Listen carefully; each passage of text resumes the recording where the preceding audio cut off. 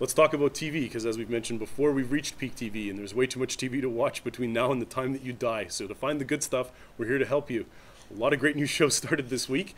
The Leftovers, one of the ones that I loved in its first season. Mike also loved it too. I have not seen the first episode of the second season, but Mike has, and he's been barely able to contain himself since Sunday. It is literally the most batshit crazy thing you will see on television. Like, they have abandon all reason for madness with this show, and it is lovely, completely lovely. So for those of you who don't know what it's about, the Leftovers is based on a book that talks about the rapture, and what people think are the rapture. Like, basically there's a certain percentage of the population that just spontaneously disappears, and it's about the people who are left behind and kind of how they deal with it.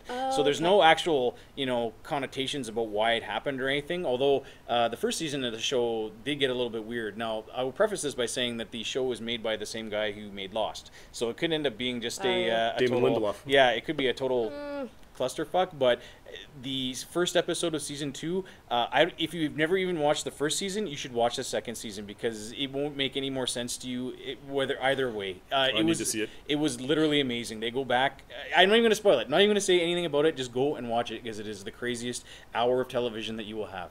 The only thing I can think of, like, in terms of holy shit moments, the only thing I can think of that's even close was the end of season 2 for Battlestar Galactica, where they time shift, and you're not expecting the time shift or whatever. It is a million times crazier than that. I'm definitely all about that. Also this week too, Homeland started its 5th season. We're into already. Really? Already. Holy shit! How many have you seen so far? I download everything. I mean, I skillfully acquire. So I'm not up on it. I think I'm in 3rd. Claire Danes is in the show, and she cries a lot, right? She cries somewhat. And she gets really upset by things. Because that's all I remember from the trailers. And she she's gets like, upset. yeah. And then one guy's, maybe you don't really know what side he's playing for. And that's all I know about Homeland. Oh, okay. I haven't watched any of the show. Mandy totally Patinkin's in it. He's got a fucking awesome beard. It deserves its own show, along with Jared Burns' eyebrows. It's wonderful. We need a beard show. We need a beard show. There we go. Sure. Nice. Also, too, The Flash premiered this week. Yeah, I watched it. I really enjoyed it. We actually had a chance to see it. If you've never watched the show before, it is literally just a television adaptation of the Flash comic book. So yeah, there's no real difference between what they're doing in the show and what's happening in the comics. Like, they modernize a couple things and they change a little bit, but if you're a fan of, like, the really weird, like, there's 20 different parallel dimensions and there's like 80 million people that can run really fast and stuff, it's all there. And the intro to the second season was not a disappointment to me anyways, in that front, because they continued the story from the first season very nicely, and they didn't really leave you with a lot of loose ends, and it was actually quite pleasant to watch. I've read a couple people complain about it though, online, saying that there's all kinds of things wrong with the Flash intro, and I'm like, I didn't see it. I didn't see anything really too terribly egregious. I don't understand that at all. Yeah. I don't know. Yeah, so I mean, definitely worth checking out if you haven't had a chance to see the series. This is a nice one because it is only season 2 that just started. So if you need to binge watch and to get caught up, it's not going to be the first season had a few stumbling blocks. Every television show does. I love the fact that they decided to make it more than just a guy that can run fast and fight crime. That they're embracing the full insanity that is the Flash, with the parallel dimensions, alternate characters, time travel, and other ridiculous, crazy concepts. Talking gorilla. Talking gorilla. Well, yeah, talking telepathic gorilla was the best thing that happened on TV in 2015. It's horrible that it took this long for television to finally produce that moment. Exactly. I need to see that. I need to see that. You'd That's probably really like it. With the beard show, too. There we go, with the beard show. Also, too, last week premiered the 3rd season of Sleepy Hollow. I think I'm the only person here that watched it. Yep. The first season was really cool. The second season suffered badly. I just started in with the 3rd one, and I'm not too sure if I'm going to even stay on board anymore at this point. Ooh. It was much better when it embraced its batshit craziness. It knew what it wanted to be, and it was unafraid to go for it. It was the 4 Horsemen of the Apocalypse. It was Ichabod Crane fighting it, along with his female police detective partner.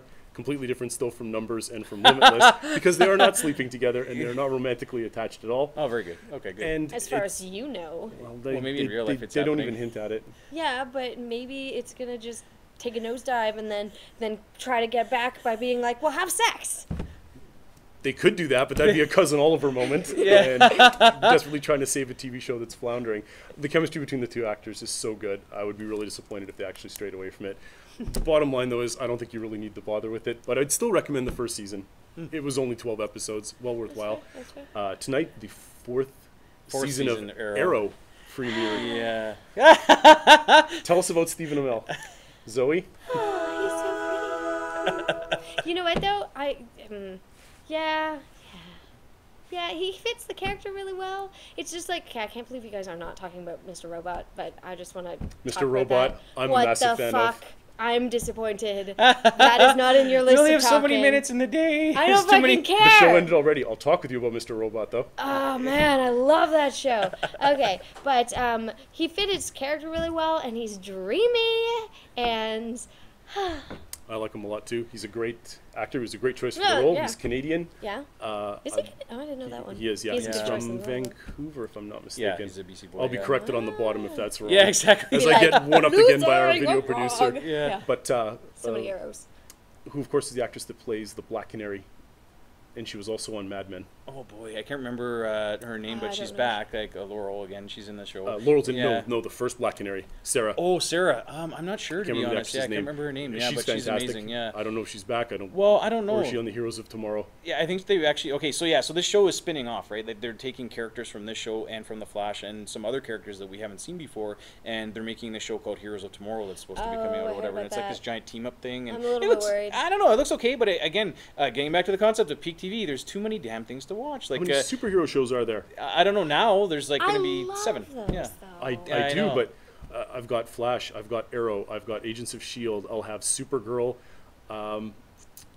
Agent Carter. Agent Carter. There's just a ridiculous Okay, number so of here's shows. my idea. I work at an ISP. I have monitoring stuff. Monitoring stuff. I should also have a TV monitoring station. You should. Where it's just like videos of or TV shows of superheroes. Takes breaks for beards. And Stephen Amell on a salmon ladder. Yeah. Now we're talking. And lastly, this week, we watched the final episode of Fear the Walking Dead. Yes. And what did you think? That was pretty good. I thought that they, it was a little bit kind of muddled. They introduced a couple of Deus Ex Machina type moments where things were just a little bit too convenient on the end, but it was pretty good. I mean, like overall, it was a nice conclusion to just what was arguably a very small series. It was only 6 issues, so I mean that wasn't anything that was unexpected, I guess. But of the quality throughout was actually quite good, and where they leave it is actually quite nice too, because you're not quite sure what's going to happen next. Yep. It could be zombies on a boat. It'll be zombies on the boat. We don't know yet though, but now they've launched the zombies on a plane thing. The first episode of yeah, they're doing. Oh a little, my gosh, I was gonna make that joke. That's a real thing? It is a real thing. They're doing episodes of it. Yeah, it's no. called Flight 462, and it is a just a little set of mini episodes that they're doing in between now and season 2 of this new Fear the Walking Dead show. So it's only the first episode's been released. It's only a minute and a bit. So I mean, I watched it. There's not really any telling whether or not it's good, but I'm hoping there's gonna be a scene where there's people having sex in the bathroom, and then they're having sex and they hear noise and they're like, oh, and they look and there's all these like zombies trying to get in. And they're like, oh no, and they're like, huh, and they're like, well, we might as well still have sex some more.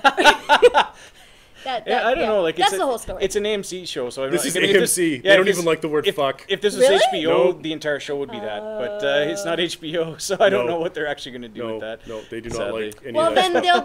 they'll be kissing. They'll be kissing. And Be they'll a get- flight attendant with a guy, and then they'll move the curtain because they'll think someone's there to get tea or something, and then they'll see all the zombies.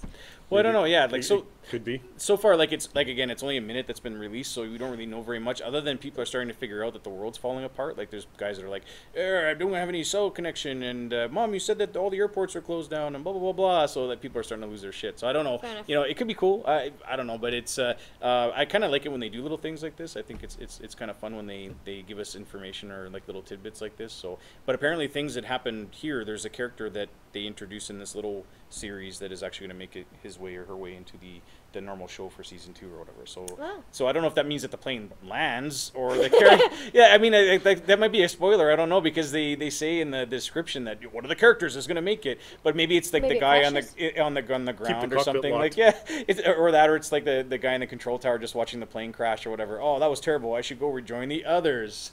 And then he faces the camera. On a and he good goes note, off. Daniel Yeah. finally stopped being a wuss, and he's going to be prepared to be in the world of a zombie apocalypse because he beat that guy to death with his bare hands Yeah. in the parking garage.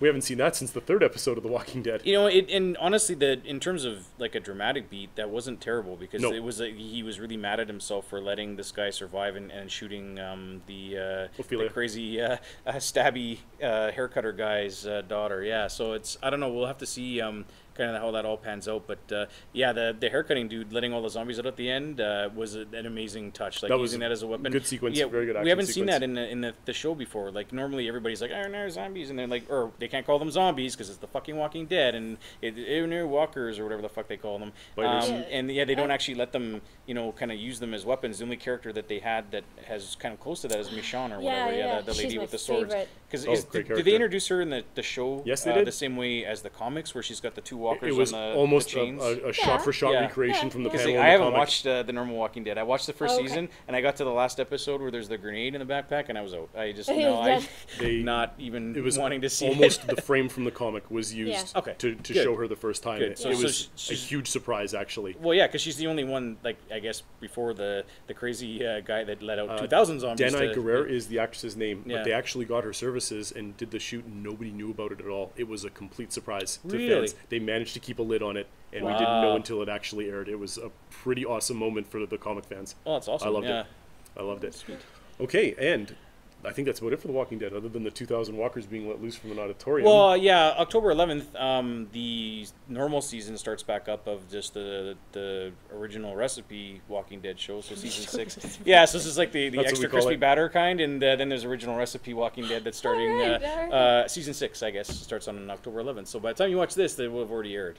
Walking Dead is actually boasting that they're already going to have the biggest sequence with the most zombies that they've ever shot on the show in the 6th season. So what we just Wow. saw is going to be eclipsed. Nice. And I'm really looking forward to it. Yeah, it should be okay. It'll be great. Should be okay. It'll be great. It'll be great.